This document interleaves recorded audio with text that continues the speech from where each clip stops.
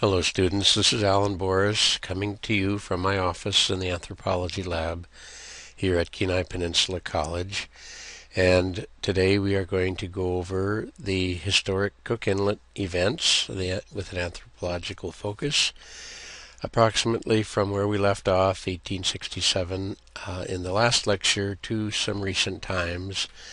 Obviously, in doing such a lecture, we can't cover all of the events that happened during that time period. That would be a whole course in itself, and I have taught that course, by the way. But this will focus on fish history, particularly salmon fishing history, and I'll put in a few events and for your consideration that are tangentially related to that. But we will focus in particular on salmon history. So we left off talking about American purchase, and just to remind you that the sale of Alaska to the United States involved a number of events that Cook Inlet played a big part in. We talked about the Russian American Company's inability to feed themselves, relating back to Baranov's decision to put his mainland capital in southeast Alaska at Sitka rather than somewhere in Cook Inlet, where the situation would have been much different. This also resulted in overextended communication and transportation problems, having to sail all the way from Siberia, from the Russian Far East to southeast, was quite a bit different than the much shorter route to somewhere in south central Alaska. And we talked about the fear of a gold rush, the discovery on the Kenai Peninsula, primarily by Doroshin, Russian mining engineer, of gold, and at the same era, the California gold rush was happening, and thousands of miners were coming west to make it rich. And if word got out of gold in Alaska while the Russians held on to the territory, then they would have been overwhelmed and likely would have received nothing from their efforts here in Alaska. All of this stemming from the fact that the population was only about 600 to 800 Russians, and because of their inability to feed themselves in a Western manner. So we'll move on, and so we have there's a number of events that we won't talk about, a number of themes that are important in the whole story.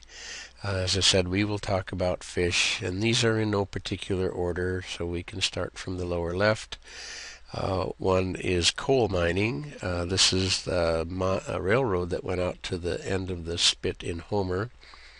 There were also later coal mines in Sutton, and then further north out of our area that we're talking about, but coal mines. So coal was significant, but not overly significant. Most of the coal in south central Alaska is a relatively low grade, meaning it's bituminous, much of it subbituminous, much of it lignite. As a consequence, it doesn't burn very hot, and you have to have a lot of it in order to make an equivalent amount of heat, and it creates a lot of ash and so on. So it's not of high quality. So much of the coal mining was not of great significance in Alaska, in south central Alaska. We jump to tourism. Here's a boat in the harbor in Seward, but tourism has been a theme throughout Alaska, throughout this late 1800s even, and early and 1900s, 20th century, and of course into the 21st century.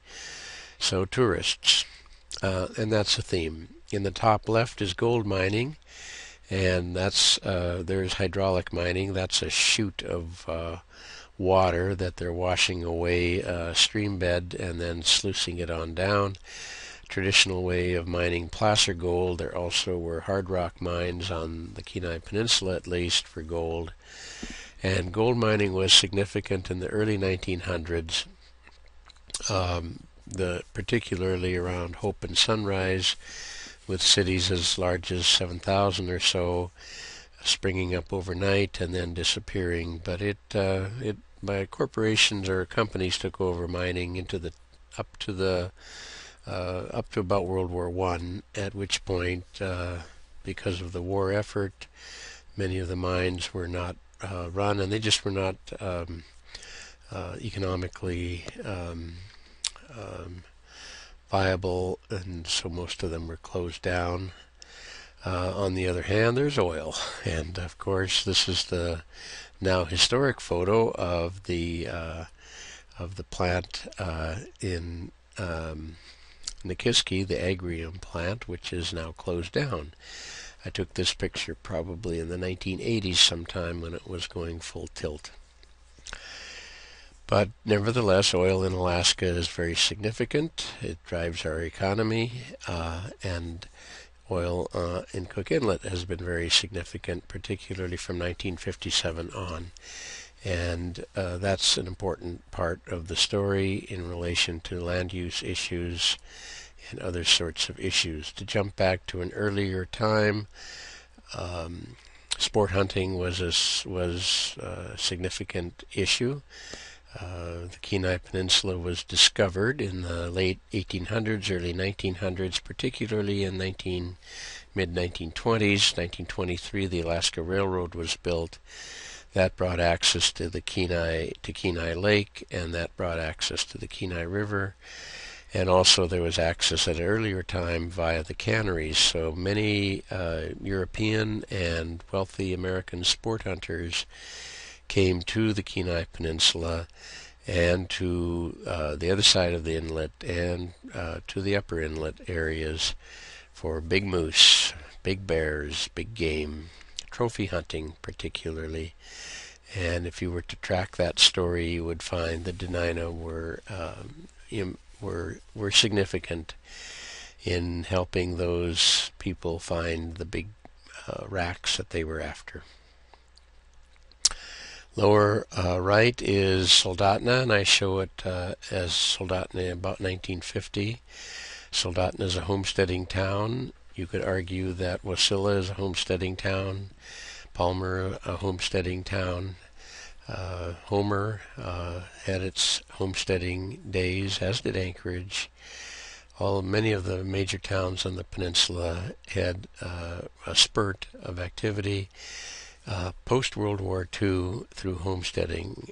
On the Kenai Peninsula, it lasted about 10 years when 1957 oil developments eclipsed homesteading as an activity, and many of the homesteads turned into subdivisions.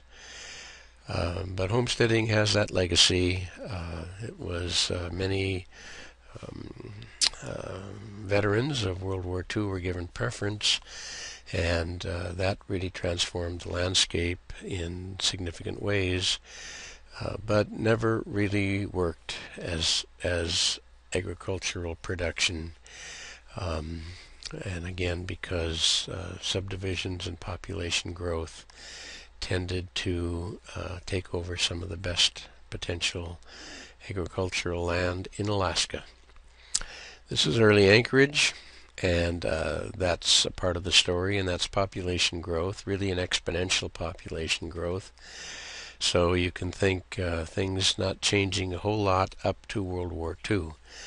After World War II, an increasing population growth and really just booming in the 60s, 70s, and 80s, and now to where we are today.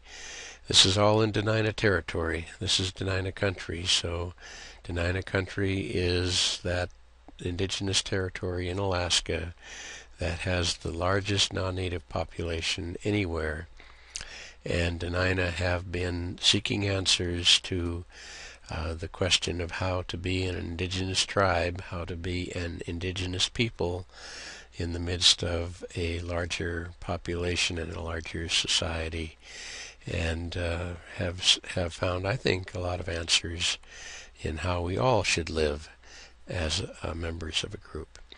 So these are all themes. They're important themes. I don't want to minimize them by not covering them in detail, but of these, and there's no slide of it here, but of these, the theme of the day, salmon salmon fisheries of various sorts will be what we'll talk about. But we should talk about some other events. So the Alaska Purchase was in 1867, and in 1869 the U.S. Army was sent to Kenai to establish what became Fort Kenai. That's how it was spelled. That's not my own misprint. Kenay. They established 4 posts in Alaska. One at Kodiak, the one at Sitka they took over from the Russians, and later one at Wrangell, and the one at Kenai.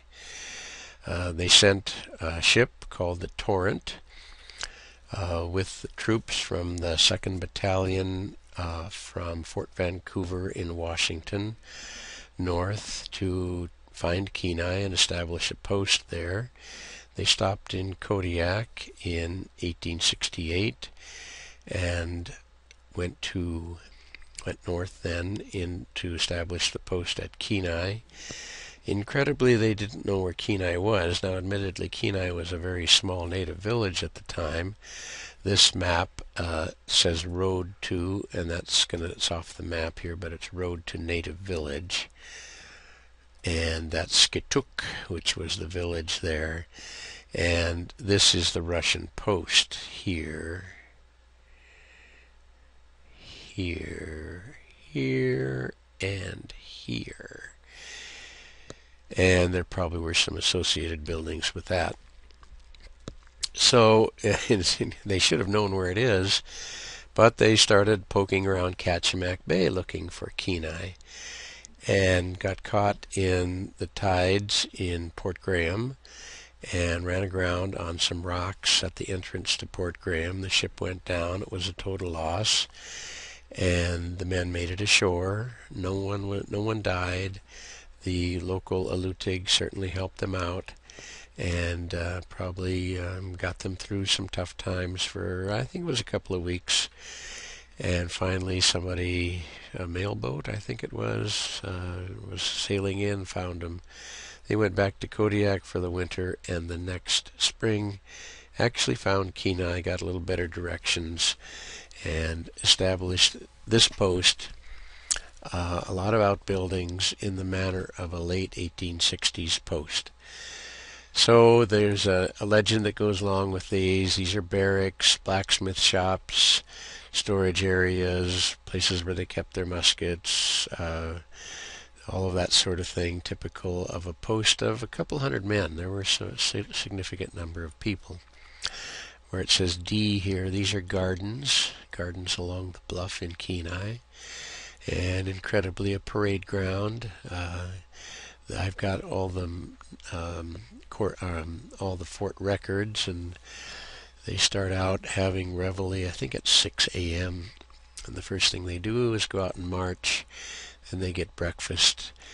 About, a month later, the commander says, we're going to move reveille to 6:30, and they go out and march. Anyway, as it moves along, they gradually move reveille up to about 8 o'clock in the morning. And I guess there's no one to check on them here in Alaska. The marching must have puzzled the Dena'ina from Skituk. I imagine them coming over to watch people march in this relative wilderness. So sending the military was sort of the typical of occupation in westward expansion for the United States. First comes the military, then often comes the missionaries, then often comes the trading post, or sometimes the trading post, and then the missionaries, and then eventually the teachers. All part of an assimilation process, but the first thing you have to have is natives that are not hostile. And so they came, and they prepared themselves to pacify the Dena'ina, but they found the Dena'ina were not hostile to Fort Kenai. And so in 2 years they packed everything up except the buildings, and they left and were sent to Idaho. And I believe there they would have been fighting the Nez Perce and Chief Joseph as part of the Indian Wars. So Battery F never really made much of a dent. The buildings were left abandoned, and some of them might still be around in Old Town Kenai. So that's Fort Kenai. They came, they found it eventually, they built, and they left. Here's Kenai in the late 1800s, so this would have been what places around Cook Inlet might have looked like. This is now a notched version here of the Nachilch. I went and covered up the notches for you, but that would be the Nachilch, now notched. This is birch bark here, so that was another version of a dwelling, and this has the characteristics of a birch bark dwelling. Poles and then this birch bark siding, so to speak. Now the caches are above ground caches, so they're built on stilts, sort of the typical cache that we think of when we think of Alaska, not the below ground caches, and very likely this would have been possible because of axes that allowed you to notch the corners, but also probably access to some storage or some trade goods that could be stored without having to be frozen all the time, as in the below ground caches. So Kenai and the other villages around Cook Inlet probably looked something like this. There's the metal stovepipe, so that's being replaced. So now we get to fish. The most significant event in Alaska during the late 1800s and early 1900s was not the gold rush. In individual places, the gold rush was certainly significant. In Nome, it was significant. In Fairbanks, it was significant. In Eagle, it was significant. But for the most part, and primarily in coastal Alaska, the most important transforming agent was commercial salmon canning. So this is the second cannery built in Alaska. The first was built in southeast Alaska the year before, I believe, 1881. And this is the second, built at the mouth of the Kasilof River, not far from where I live. Commercial canning was developed, some say in Europe, others say other places, but the process of canning was invented, if you will, sometime in the 1840s. Eventually it was applied to fish on the Grand Banks of Newfoundland, and it was successful, and it jumped to the west coast of the United States, particularly in the Columbia River area, where again it was very successful, and then jumps to Alaska, where it was also successful. These were large organizations. Much of the money behind the capital behind the commercial canning interests came from railroad money. The big railroad barons who had made millions in building the railroads of the West had the capital and invested that capital in a number of things, including commercial canning, because you had to do a lot of things.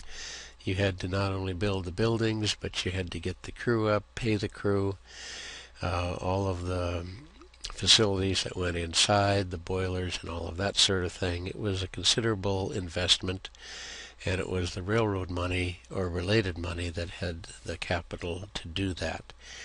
Initially, they didn't buy the land. There was, you might say, there was no one to buy the land from. That had not been resolved. Land claims were not an issue. They just plopped them down at the best spots. And in Cook Inlet, the best spots were near the major rivers, in this case the Kasilof, and later it jumped to some of the other rivers. So, Excuse me, I've got a blank screen here. I'm going to try go back. Let's try that again.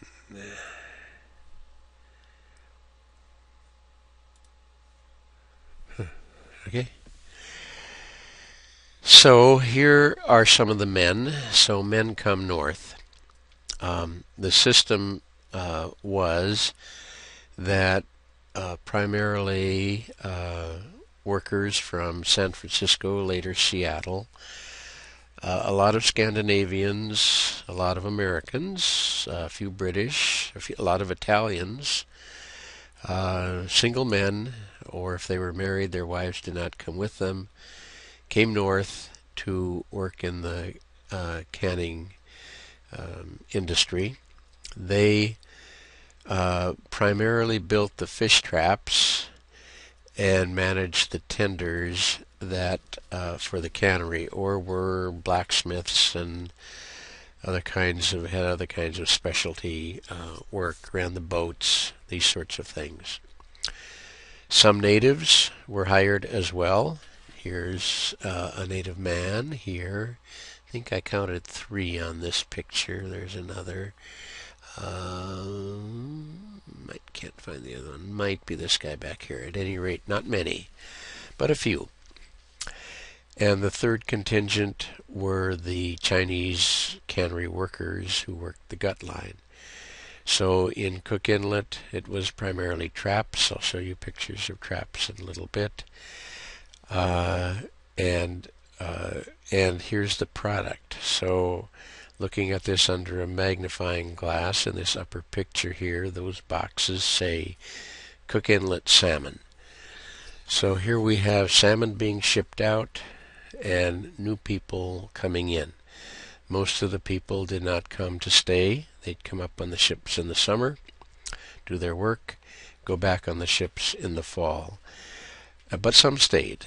Eventually, some stayed, and that had a population effect on the area. And sometimes it was just unmarried men who stayed. Sometimes they married native women and had a population effect. But either way, new ideas were being brought into the area. And, as we'll develop, new power in terms of social power. And fish are shipped out. So one way to approach this is from the standpoint of what is called world system theory, or maybe better, world system analysis. It's not really a theory. And essentially it says that resources of a colonized area, resources are shipped out, and power and control is shipped in. And so we have a two-way street here. And if you've studied world system theory or world system analysis, you could look at Cook Inlet in those terms. The resource that's being shipped out, of course, is salmon. And it went not just to the United States, but it really went worldwide. I mean, these were highly sought-after products, highly nutritious and relatively inexpensive. And new ideas, new people coming in. So canneries spread very quickly in Cook Inlet. Of course, they spread other places as well. They spread in Kodiak. They spread in Bristol Bay.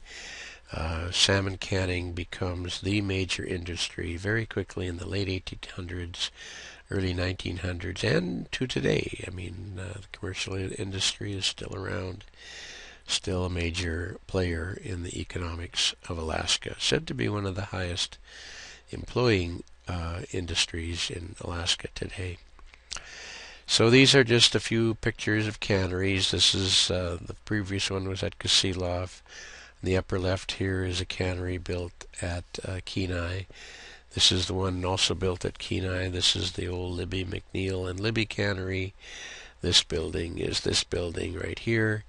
Really very nostalgic places, most of them not operated today as they were during the heyday of the canning industry. In fact, canning, I guess, is making a bit of a comeback, but it's primarily fresh frozen salmon that is the product today. All of these canneries in Cook Inlet operated initially by salmon traps. Later, as the drift fleet emerged, drifting a net in the inlet, other canneries developed, and these are canneries down here in the lower left in Kachemak Bay. So this Kachemak Bay doesn't lend itself to fish traps because of the fjorded irregular coastline, and other places where there's an irregular coastline didn't lend itself to the type of fish traps that were very effective in Cook Inlet. And this next slide shows some of those fish traps. So the way they work is the fish come along, and this one's at relatively high tide, and they're diverted. This is a mesh. Usually it's like wire, like chicken wire, probably heavier than chicken wire, but like that. They're diverted up this. There's a term for it. I can't remember what. They can't go around, or they don't want to go around, so they end up going into this. It's called pot, and these, I believe they're called bailers, would have been down in the water, and they let the fish fill up, and eventually they fill up, and they raise these, and then the tender comes, and they dump the fish into the tender, and off the tender goes to the cannery.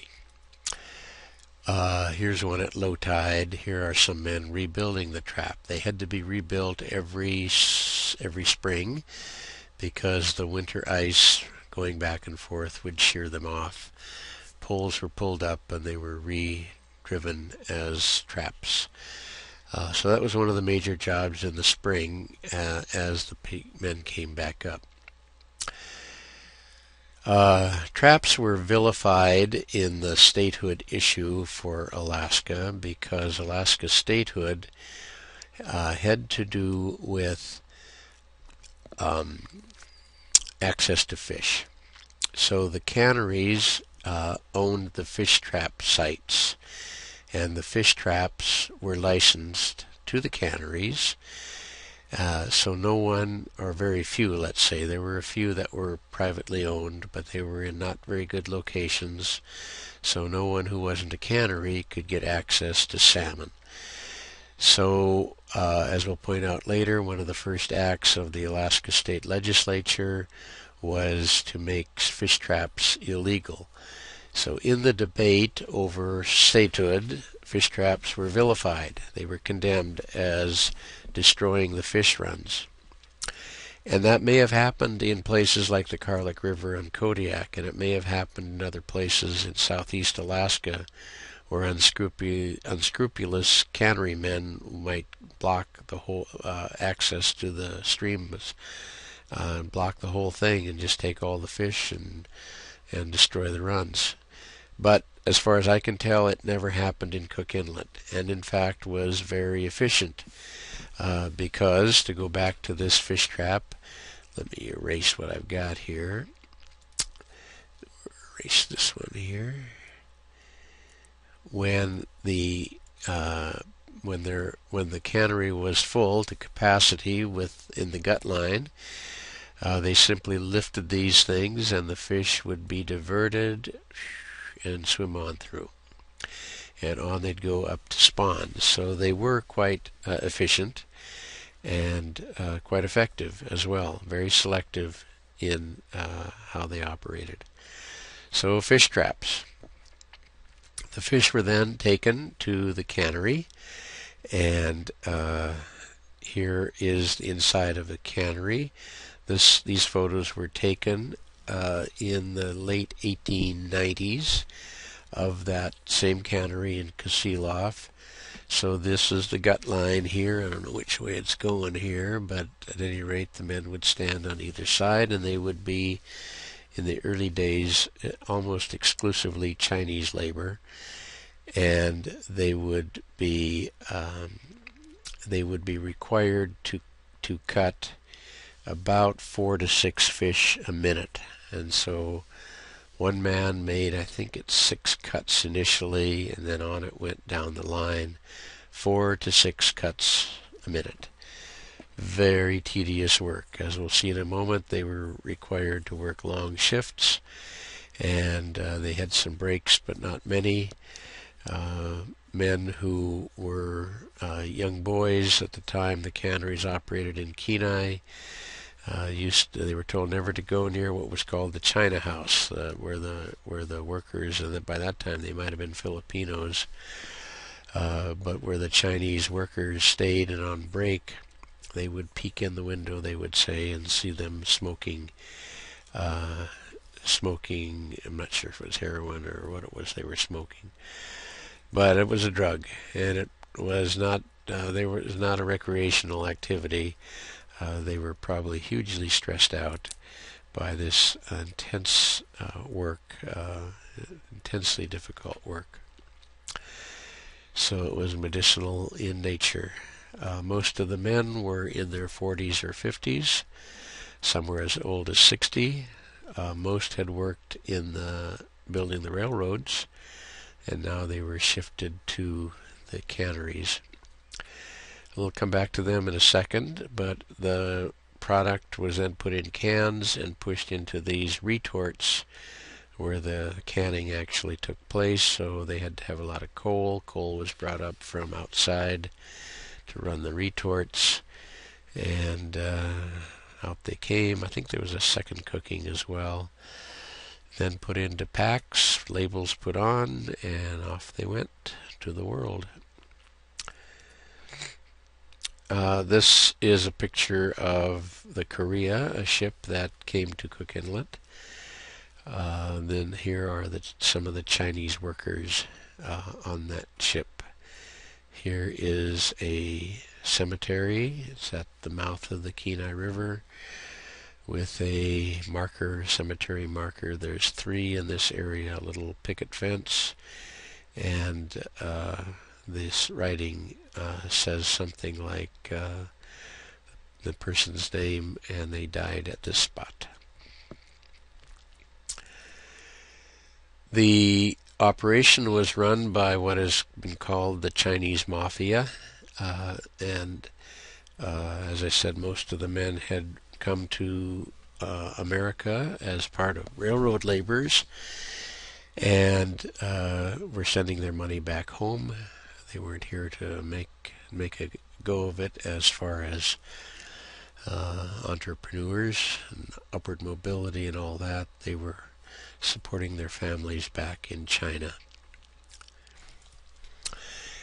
This is a copy of the contract. This particular one is King, and he was one of these cannery bosses, or cannery mafia bosses.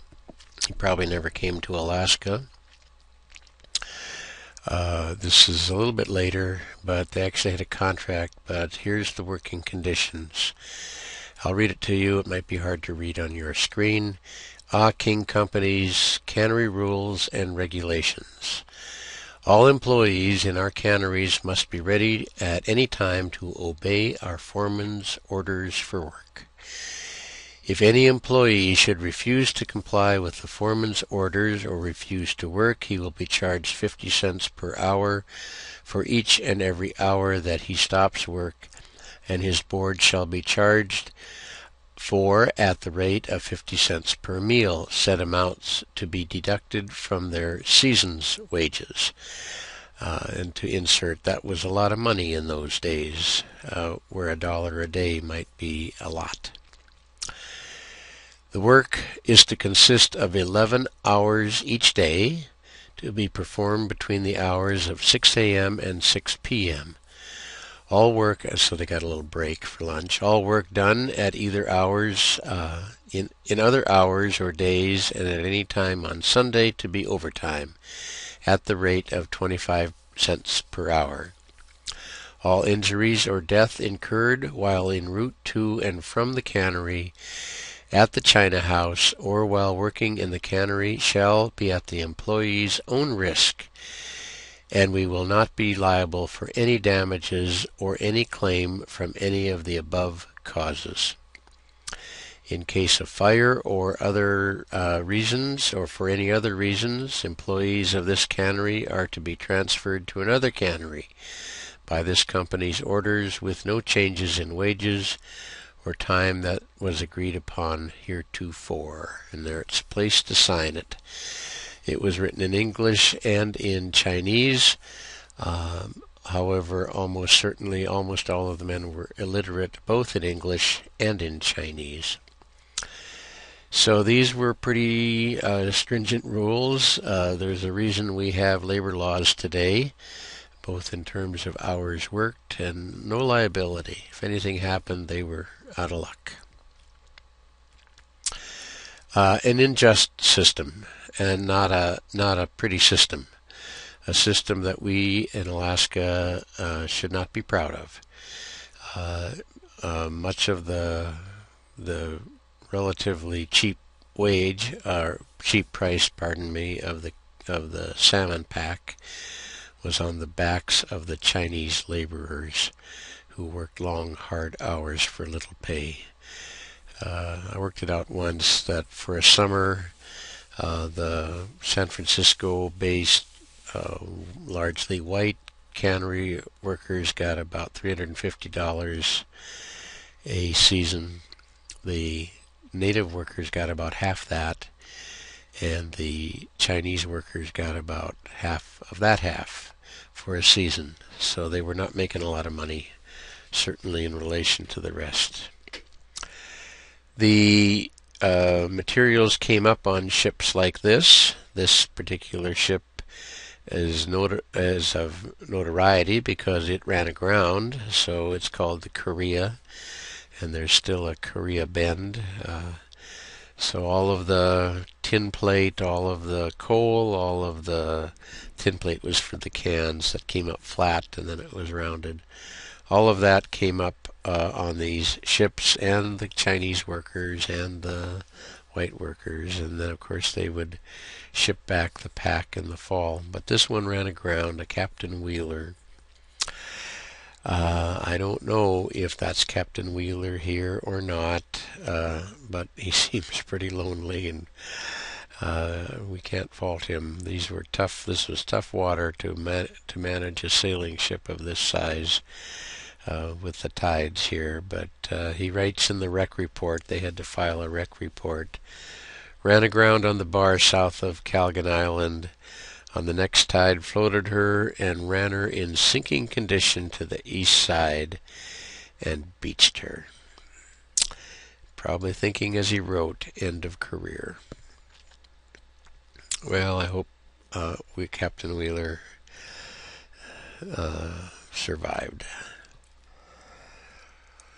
So, what's the outcome of this? So, what emerged around 1900 in Cook Inlet is a three-tiered, or four-tiered if you will, but at least three-tiered structure. The Chinese workers are written out of this because almost none of them ever stayed. I don't think any of them stayed. Not that I found, anyway. That wasn't true later with Filipino workers. Some did stay and marry in, but early not so with the Chinese workers. But what did stay are white people, or there was an emerging class structure. So here's H.M. Weatherby in this upper photo. He's in this house up here, which was at the mouth of the Kasilof, and was moved by the Kasilof Historical Society to their historic grounds about a mile up the California Beach Road from the Sterling Highway. And here's his wife and daughter and another woman. That's his wife, I believe, daughter and another woman. And here's H.M. Wheeler. So he's the head of the cannery. He makes decisions that are tantamount to being judge and jury. He decides who gets jobs, who doesn't get jobs, what the pay is. He makes a lot of decisions that involve running of the cannery, but also running of the area. And he's at the top of the social heap, if you will. He's the top of the social structure, along with other people who later emerged, like the sheriff, the school teachers, the man who ran the boilers, who was that was a skilled position, and later others as the infrastructure of places like Kenai emerged, and they became at the top of the social strata. Next in line were men who came and stayed. This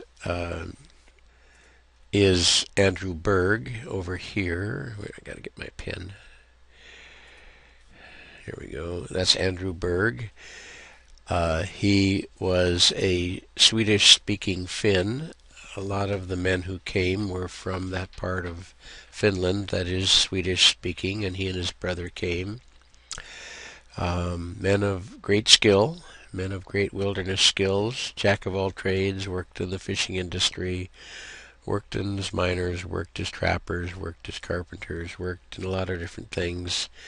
Berg had a cabin at the head of Tustamina Lake where he lived by himself much of the year, much of the winter, pardon me, and trapped and other sorts of things. Not, however, community builders. Berg himself was never married, and he did have a place in Kenai, but not active in building a community. This man I take to be of Scandinavian or at least Northern European descent, and will take this to be his wife, and he marries into Dena'ina society, and I'm not sure if these are his kids or uncle and who everyone else is here, but it was typical often for Dena'ina women to marry men who had moved to Alaska. And these together become the second rung of Dena'ina society. And the third rung and the lowest rung are the indigenous families. So this picture on the lower left was taken at Kenai by this man, H.M. Weatherby. And I think the eyes tell a story of what it feels like to be a not second but third class citizen in your own homeland. The power structure shifts as a consequence of canneries coming in. Now power shifts to newcomers who have only lived here a short time, but who have connections to the salmon canning industry. And the Dena'ina become third class citizens in their homeland. And so this is a story of that the Dena'ina have been dealing with really to this day, and how to emerge as fully equal and recognized as the indigenous people of this place. One of the most significant recent events in South Central Alaska, I think, it's symbolic, but has been the naming of the Dena'ina Center, the convention center in downtown Anchorage, as the Dena'ina Center, giving recognition to the indigenous people of this place. Yes, it's only a name, but on the other hand, it gives recognition that these are the indigenous people, and further efforts to tell the story, such as this class of Dena'ina in this area, and the remarkable story that it is, are also part of that sort of reversing class suppression that started back in these times. This is a graph that I did that this is time here on the bottom. This goes from 1880 to 1940. We could extend it on, but the red is exported salmon. And salmon go up and down because of economic factors. This is World War I, for example, right in here. And gradually increase. Correlates with the white population, that's the green line here, which gradually increases. And it's not until, it gradually increases. The black line then is Dena'ina population, and this horrendous drop here is the influenza epidemic of 1918-1919 in that era, which never really recovered until fairly recent times. So we got fish going out, and we got white folks coming in, and the Dena'ina are being impacted in a number of ways, not directly by the salmon, but indirectly by the diseases associated with the salmon. And that's what we talked about when we talked about the salmon wars and how Dena'ina people were trying to deal with what really amounts to this right in here, this time period right there. And here's, for you math fans, here's another way to just visualize the same thing. This is exported salmon along the, x-axis, and the green line is the non-native or white population plotted exponentially, and the black line is the Dena'ina population. So one goes up, the other goes down, and quite a remarkable correlation here. Again, it's not causal, but we're saying it has to do with events that are associated with the coming of new people and the exporting of a product from this area. Colonization, in other words. Colonization now is exacerbated in terms of Dena'ina territory, whereas it wasn't during Russian times, largely because of the Battle of Kenai. This woman's picture was taken at the mouth of the Kasilof River. I just put it up because I think it's such a remarkable photo and what she must have lived through. So this picture was taken in the late 1800s, about 1885, 1886, somewhere in that area, probably by Weatherby, and possibly she's blind, but what she must have experienced in her lifetime, going from the early 1800s to when this photo was taken. This is also a photo taken at the cannery at the mouth of the Kasilof River, and I want to use this photo to talk about a process that is sometimes called debt peonage. So these three Dena'ina men, probably from Californsky Village or possibly from Humpy Point, two nearby villages, are pictured here at the cannery. And they have Western clothes, except for the footgear. And this man is holding a rifle, an octagonal barrel Winchester rifle, probably an 1894 model octagonal barrel Winchester rifle, or one like it. At the time, it would have been about $20, and ammunition would have been about $2 a box. And so we have the transition into a money economy, but a transition into a money economy perpetrated by credit. He probably did not save up for that rifle. That would have taken a lot of years. He probably bought it on credit. So here is a page, a photocopy of a page from the inventory of the Alaska Commercial Company, the debt records of 1899. So these are the Dena'ina, and you'll have to take my word for it. On the left-hand margin, it says something like not collectible. They don't think they're going to get their money from these natives, Dena'ina from the area. So here's Lorenta. He owes $126. Here's Big Stepanka. He owes $51.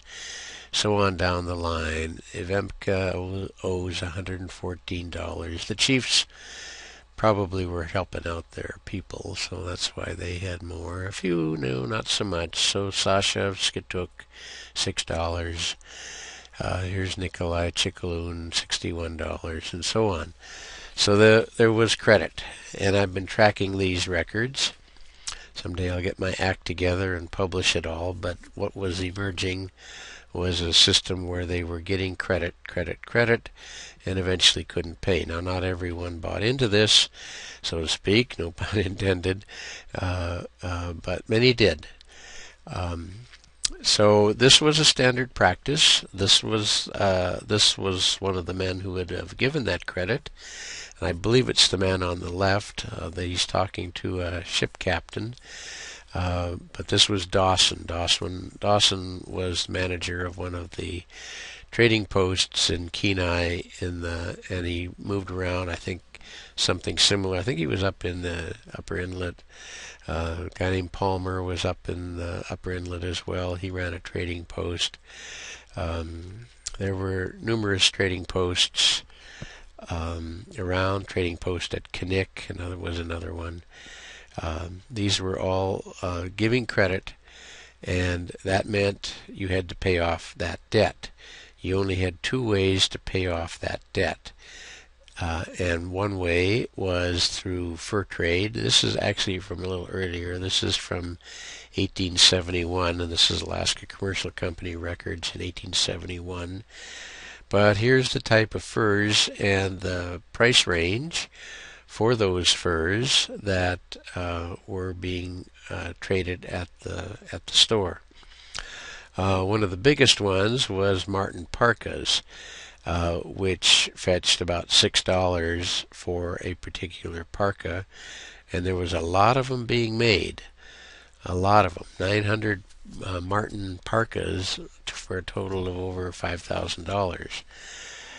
The other big item were beaver. So beaver got $2 a pelt, but apparently there were a lot of them.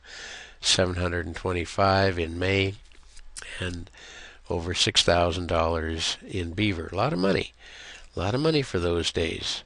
Black bear were not much, $1 to $5, 25, but still $77. Black fox, $158 total, and so on down the line. So this was one way that men, mostly men, but I would assume women would be involved in parka making, could pay back their debt or achieve money to buy new items at the trading store. Either way, it tended to take them out of the traditional Dena'ina fishing subsistence economy, because they had to undertake work for entrapping in the winter in order to pay off their debt in the summer. And of course they were dependent on fur prices from outside of the local area in the United States and in Europe. And in the late 1800s, the fur trade crashed. It just wasn't worth much anymore, and so this was not a good vehicle by which to pay back your debt. The other vehicle was to work in the cannery, and here is a page from an Alaska Resident Fishermen's Union attempt to unionize the fishermen who worked for the cannery. I'll just read a few of these inscriptions here. So this is number 32. Excuse me. This is F.M. Back to It, age 26, born in Kenai, married to Ella Miller, age 18. I have 2 children to support. I fished 2 months, cleared $11 after paying my bills. So the bills and how much he's making. Here, number 33 is Manuel Darien, age 29. Married to Doris Wilson, age 18. I have 1 child to support. I worked for Snug Harbor Packing Company for 2.5 months at $90 per month. When I paid my bills, I was about even.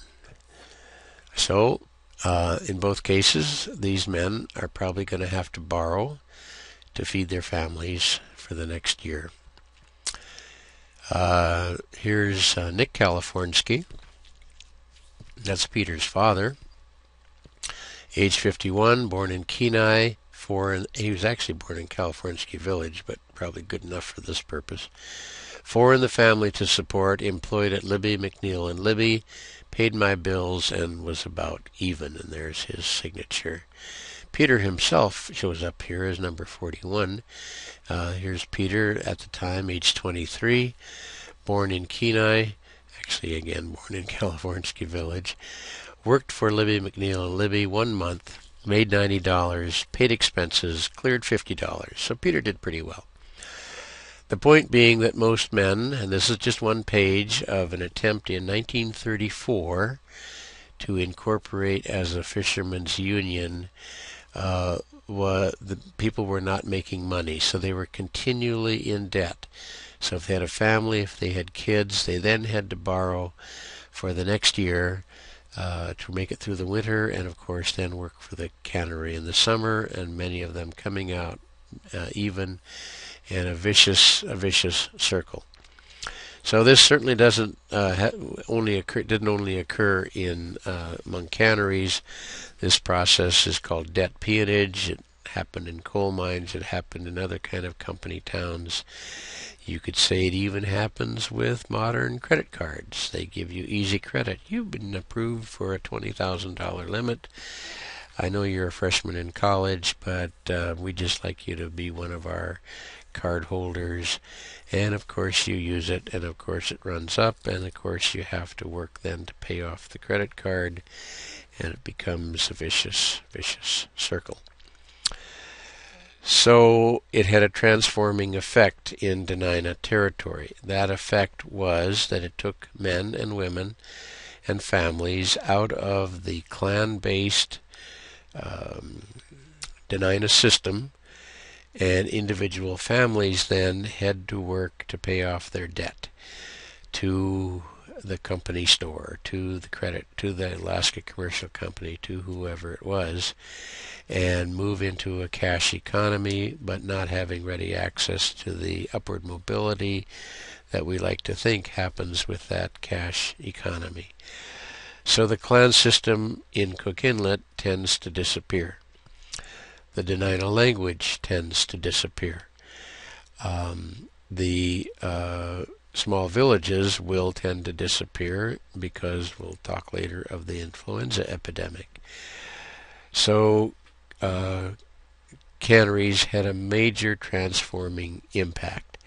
That was not true in the Lake Clark area of Dena'ina territory, and probably not true in the upper reaches of the Susitna area because of the lack of canneries, because there weren't canneries in these interior areas. So today the most traditional Dena'ina areas are in the Nundalton, Lake Clark area. The language is still of the speakers that remain. That's where the language is spoken, and they sort of go in a different trajectory than the Dena'ina of Cook Inlet itself. Canneries, the transforming effect of canneries. So I want to skip away from fish for a moment and talk about a couple of other things, and then we'll get back to fish. I wanted to mention this because it gives an idea of the impact on the indigenous people of the Cook Inlet area, although this is technically Prince William Sound. On the Kenai Peninsula, Seward emerges as the big town of the early 1900s. So here's a picture of Seward. I forget when this picture was taken, probably about 1910 or so. And because of the railroad, becomes a major town, only later eclipsed by Anchorage. So here's a picture inset here in the left of the annual Seward hunt. Now this wasn't unique to Seward. Many places in the West did this. But the town would divide itself into 2 teams. Points were given for different wild foods, wild game. Moose were given, I don't know what, ptarmigan. I see some ptarmigan in this picture and other animals. So the town was divided into 2 teams, and off they'd go to kill as much as they could in one weekend. and they would. And the team with the most points then got bragging rights for the year. We hope they used a lot of this, but they almost certainly didn't use all of it. And what a horrific impact this must have had on indigenous peoples in the area to see wanton waste and just for the sake of sport occurring in their own backyards. It didn't last very long. I'm not sure how many years, but at least it happened for several years, and had impacts on certainly on the native communities. Nothing during the 20th century had as great an impact on the Dena'ina, however, as the influenza epidemic of 1918-1919. This is the tragic consequence of that epidemic. This is the orphanage at Tyonek in 1921. These children's parents died in the epidemic a couple of years before. Half the population, half the Dena'ina population died in this time period. There were other effects as well of communicable diseases, mumps, chickenpox, other sorts of things like that.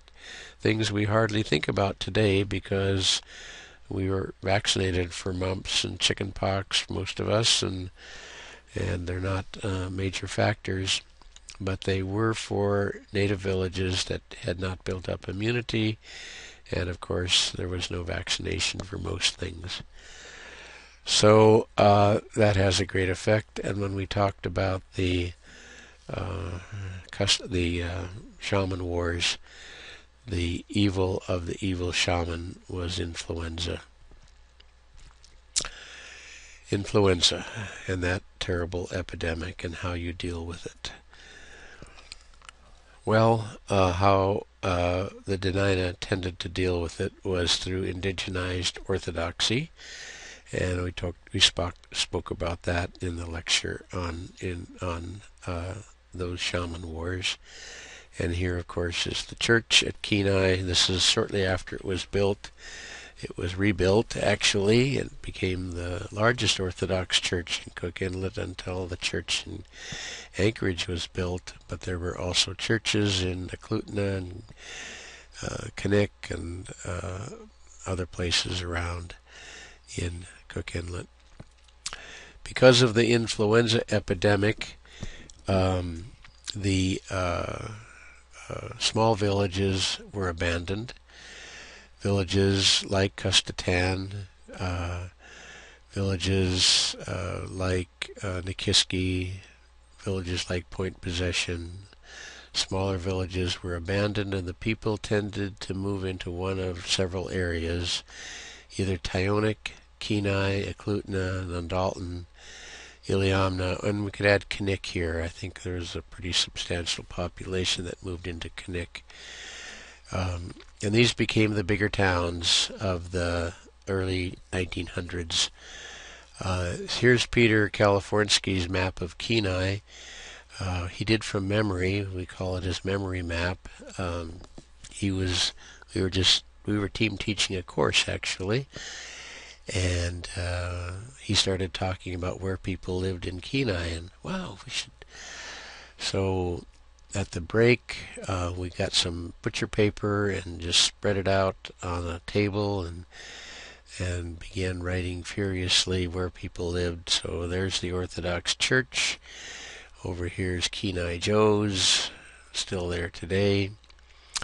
And some of these others are gone, but this is the Dena'ina territory here. This is sometimes called the American area, and over here is the Russian area. Now it wasn't exclusive, but this was tended to be where the Dena'ina who moved into Kenai tended to live here, from Kalifornsky Village, from Point Possession. We probably could do a similar map if we could of Old Tyonek and other places like that. Just what I thought was cool photos of the time period. The caches, as I said earlier, now become above ground caches. Here's the fish drying. So fish become the theme of this century, as well as all previous centuries. Here's some, these are, I don't know what those are, whitefish? Maybe trout. They're not, don't look like salmon to me, but this is actually Peter's uncle Simeon and Theodore Chickalusian, very powerful men in Cook Inlet, and that's his father back here. And we talked about language extinction and the beating of the children for speaking their language. We won't go back through that, but that would have happened at this time period as well. Other events that impacted the Dena'ina negatively. This is the cemetery in Kenai.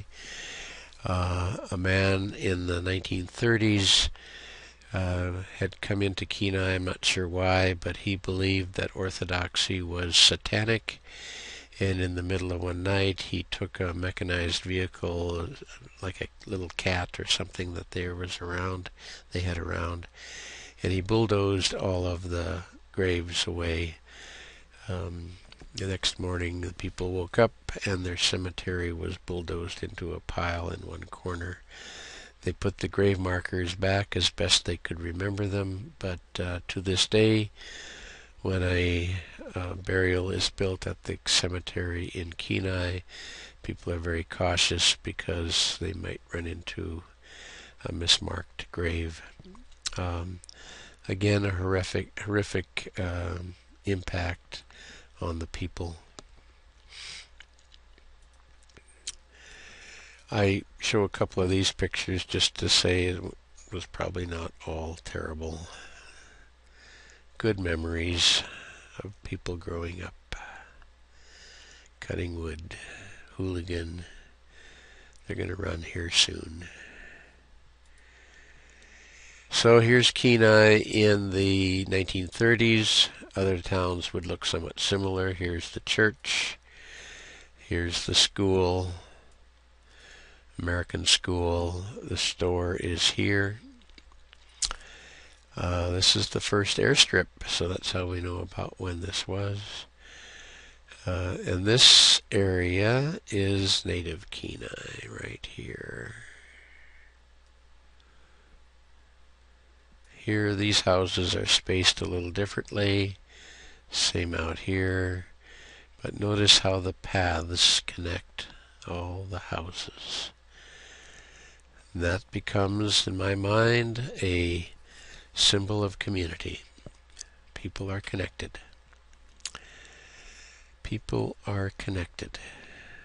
Many Dena'ina talk about huge differences that occurred after World War II. Here's before World War II. Problems, yes. Difficulties, yes. But a connected community. But after World War II, things began to fracture. So, back to fish. So, we can talk about sport fishing. So, Alaska Nellie. In 1923, the Alaska Railroad was completed, and that same year, Alaska Nellie built a lodge on Kenai Lake by the railroad and by the lake, and there's she is, and here she is right here. That's Alaska Nellie. And she took wealthy hunters and fishers. They came up from Seattle on the boat, by railroad from Seward to Alaska Nellie's place, and then by boat again by skiff into the Kenai River drainage to fish and to hunt. So that's how sport fishing starts, and it has never ceased, of course, but as we'll see in a moment, in later years, it has got renewed vigor. Fish traps in statehood, we talked about this, so I guess that happens in 1959, as you know. So here's the fish trap issue, but I already talked about that. So I'll skip on and just say that what emerged after fish traps became illegal was access to fish by individuals, creating initially the drift net fishery. So here's, I'm not sure where they are, but here's a drift boat, typical drift boat. And the idea with the crew is you line out your line and it drifts, catching salmon as they're coming up the inlet. Once it's full, you reel it in and put them in the hold and eventually go back to the cannery and unload. And here's the set net fishery up here. Came a little later, but set nets. So stake the net on one side, play it out at low tide, at high tide. It floats, and the fish are caught. At low tide, they're collected again, or you simply go out in a dory and gather them. So these, of course, are still operating today, set net fishery and the drift net fishery. And we're leading to controversies. We're leading up to the various user groups, it's sometimes called, that wish to have access to salmon in Cook Inlet. Sport fishing. For reasons I'm not entirely sure of at this point, I'm trying to research it, but in 1973 snagging salmon was made illegal in Alaska. It kind of came in two stages, but either way salmon snagging became illegal. Again, it was vilified, much like traps were once vilified. Snagging was vilified, which is kind of curious because they're going to go up and spawn and die anyway. It's not immoral, but I remember going down to the bridge at Soldotna in the early 1970s and watching people with these big treble lures that must have weighed a couple of pounds with all the lead weight, throwing them across the river, almost literally throwing them across the river, and using this kind of jerking motion to try to snag a salmon as it was moving upstream. Well, that was made illegal in 1973. And fishermen like Spence DeVito, who had learned to fish in upstate New York, began to apply the techniques of sport fishing to salmon fishing. And that means movement, the way you move your lure, color, the color of the lure, and smell, the smell of the lure. And the idea is to try to get it to sort of drag in front of the fish, who will instinctively snap at it if it's what it's used to eating in terms of color, smell, and movement. And Spence DeVito and others developed these techniques, and the sport fishing industry was born. This particular image is one of the most influential of Cook Inlet, I believe. It's not a record salmon. It's not the huge record salmon, but it's a pretty darn big king salmon. And as Spence DeVito told me the story, he had caught that fish in the morning and had brought it home, and it was in his yard. And his wife said, "Gee, that's a big fish. We should take a picture of it." So he takes the fish back down to the inlet and he grabs a rod and reel, which was actually not the rod and reel he caught it on. It's actually a little smaller than what he caught it on. Put his waders back on, hefts it up, and she snaps a picture with a little point-and-shoot camera. And he was later showing that picture somewhere in Soldotna, I can't remember where, when someone from the Milepost, which is a book that is published for travelers to Alaska, happened to walk in the store. "Wow, that's a great picture. Can I use that?" "Well, sure, go ahead." And so it just sort of went viral in pre-internet days, and this has become a somewhat of an archetype of sport fishing on the Kenai River. So this happens in the 70s into the 80s. I believe there's more meaning than that, as typified by this picture. I'm in my 60s as I give this lecture, and as is Spence DeVito, he might be a little older than that. And my generation, the census data would indicate that 80% of us are not from here. That is, we're not born in south central Alaska. Born outside and migrated mostly in our 20s, sometimes in our 30s, migrated to Alaska, sort of for work, but really for Alaska. And things sort of went on. Maybe the typical story you'll hear people say is, well, I just planned to stay a few years and try it out, but here I am. So that couple of years, you get a job. Wow, that's cool. You got a job. Better get a better car. Maybe you buy it on time. Eventually, if you haven't already, you've got a significant other and you have a kid. Oh my goodness, we better get a house or build a house. But either way, it costs money. And you find that kid ready to start first grade. And you sit around the kitchen table late at night. Should we stay in Alaska? Or should we go home? Where's home? Home, the concept of home. Many came to Alaska, of that 80% not from here, with a notion of home as being the place they were from. And those who stayed eventually transferred that concept of home to the place they had chosen to live. But I still hear people who have lived here 10, 15, 20, 30 years talk about home not being this place. For others, home is here. So how does that relate to this photo? So the question is then, why live here? So you're from, pick a spot, Oregon or Missouri or wherever, and you're describing Alaska. Why live here? Why would you want to live there? It's cold, it's dark a lot of the time. And so you pull out this picture of yourself with that big king or whatever. Well, here's one reason.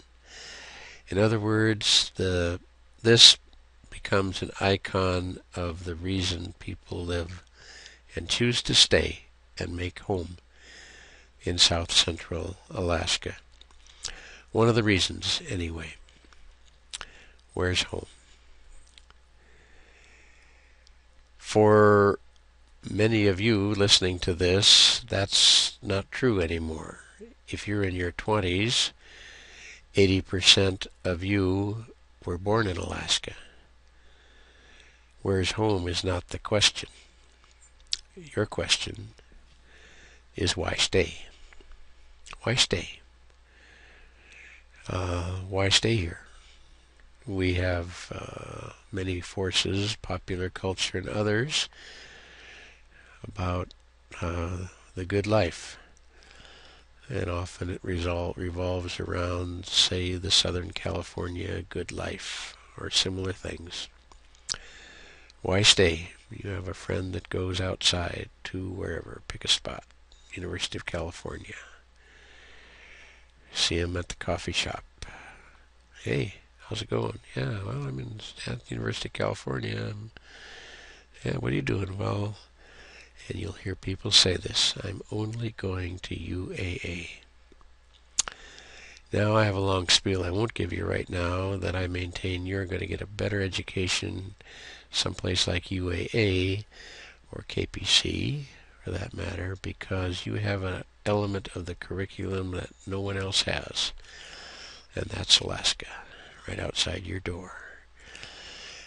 An irreplaceable element of a curriculum where some of the most remarkable things and most difficult questions are being asked and trying to be resolved right now. Among them, fish, who owns the fish. You don't have that in other places. Iconic image, Spence DeVito. So the sport fishing industry builds up. This is what some people call combat fishing. How amazingly regular people are spaced. And the boats. These are all boats, drifting boats down the river. Drifting, trying to catch those big salmon. In 1988, the Comanche tribe endeavored to obtain subsistence rights. And it was a huge battle, both within existing subsistence legislation, which is complex to say the least. There's a federal version and a state version. And it was contentious within the tribe itself. Some in the tribe said, well, we're done fighting. Let's just live with it. We don't need subsistence rights. And others said, yes, we do. And it was contentious. Eventually a compromise was reached, and in 1988 an educational subsistence net for the Comanche tribe was enacted into law. A single 60-foot net for subsistence. But primarily it was bitter fight within the communities of this area. I want to read an opinion piece written by an outdoor writer of that time period. This was in 1989, the next year. I write this on June 15th, the first day the Comanche tribe, court order in hand, had their gill net in the Kenai River. I have just returned from watching them catch their first king salmon in that net. As I struggle to put my thoughts on paper, I am seething with anger. This is the first legal gill net in decades to fish the state's most popular sport fishing stream. The Kenai Kings, the largest Chinook salmon in the world, are already fished heavily by sport and commercial fishermen, and now this a giant step backward to gill nets for so-called subsistence, and he's got that in quotes. My feelings are a mixture of outrage and helplessness. I imagine that rape and burglary victims must feel the same way. Gill nets in the Kenai. I'm going to skip down. I'm not alone in my feelings of sorrow and loss. Many others have strong feelings about it. The issue of subsistence fishing has driven a destructive wedge into the heart of our community, and I am sick at the thought of it. One 60-foot length of monofilament gill net isn't the cause of my anger. No, it's only a handy target for it. To my chagrin, I even find myself despising the natives who sued the state for subsistence fishery. That, of course, would be the Dena'ina. This is not a feeling I know well, this hatred. I have never felt this way about Alaska natives before. I don't like myself very well for feeling this way. But the feeling is there, and it will express itself. There were maybe 15 people gathered around the gill net when my wife Janet and I went there this afternoon. I was looking for Indians, someone on whom I could focus my rage, but the people there looked just like any other Alaskans. I felt vaguely disappointed, even though I had known there would be no dark-skinned aborigines dressed in animal hides and speaking in their own language. These people were my neighbors, and many, if not most of them, live in houses much nicer than mine, and have newer cars and much higher-paying jobs. These modern-day natives somehow irked me even more. Why were they being given special privilege when both the Alaska and United States constitutions have provisions against such privileges, such privileges. Well, that's a sport fisher talking, and gives you an idea of the contentiousness of the time. As you might expect, it went to court. After ongoing litigation, the Federal Subsistence Board ruled Kenai Peninsula towns not rural by eliminating a federally mandated subsistence priority. So today, no Cook Inlet tribes have full subsistence rights for fishing that I know, with the possible exception of Ninilchik, as other parts of Alaska. So subsistence is massively misunderstood. Some think of subsistence, as the writer, as welfare, but it's not. It's tradition. It's carrying on traditions of your ancestors. Technology has little to do with it. You don't have to do it the old-fashioned, old way and dress in animal hides and live in any chilch. Modern subsistence has to do with the taking of food and the sharing of food that are at the core of a community. So it's been a big fight for the Dena'ina, for the Kenaitchi. They're still fighting. They're still dealing with it. So the subsistence net still being operated. 60 feet of net causing so much pain and anguish. Just far less than 0.1% of the fish taken in Cook Inlet.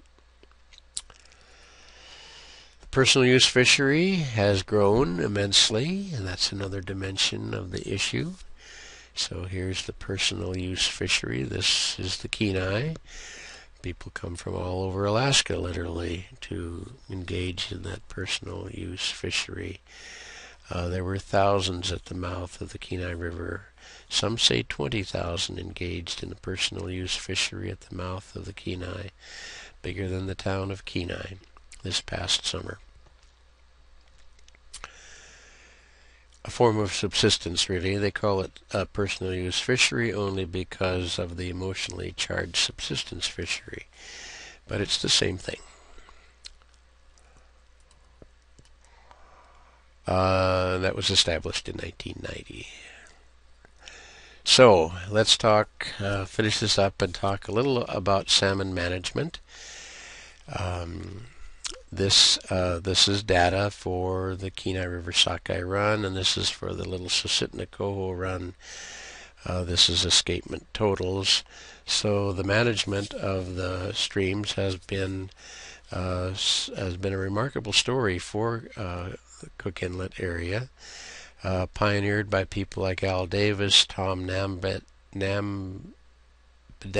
Ken Tarbox, and others, using sonar counting to determine escapement, and then using models that are known as Ricker models, mathematical models, to estimate a sustained yield harvest of those fish. So William Ricker, in 1954, he was a biologist at the University of British Columbia, devised this mathematical model. For you who don't like math, we won't go through this whole thing, but it's a mathematical way to determine optimal fishing. So on the lower graph here is a model of spawners, in other words, escapement. So this is escapement down here, and this on this graph on the y-axis will be the fry, the little fish that will emerge, that will hatch and emerge to go out to sea and come back again as a result of the number of spawners. So if you have too few spawners, you'll have too few fry. At the same token, if you have too many spawners, you'll have too few fry, because let's go back across here, because they'll eat them, they'll outcompete themselves. So there's an optimal point here where you have the right number of spawners to generate the maximum number of fry. And that's what this management is all about. Now this, I believe, is the traditional Ricker model. It's been modified since in a couple of different ways. In fact, there's for the Kenai River, there's a sport fishing version of this model, and there's a commercial fishing version of this model, and they're not the same. So there's a little wiggle room here, according to your values. But it is an attempt to create a sustained yield of salmon, of wild salmon. Some of the last wild salmon streams in the world. Most are gone. And so there's huge demands on those fish, particularly on the king salmon. And whether that'll happen with the other wild salmon, I don't know. So we'll end with this. The various user groups, the subsistence users, commercial fishers, which there's drift and set net fishers. We talked a little bit about this reef history. There's the sport fishers, and also the guided trophy fishers, personal use fishers, all the Board of Fish and related regulatory apparatus trying to figure out and trying to deal with how to maintain this wild salmon run that is so precious to all of us. And we can end with this particular slide here. This is my smokehouse. These are wild salmon. We want to be able to take this picture 10 years from now. We want to be able to take it 50 years from now. We want to be able to take it 100 years from now. Salmon, this most remarkable food resource that has sustained cultures for generations here. And that's a value that we have that we cannot let slip through our grasp. So thank you very much. Thank you for listening.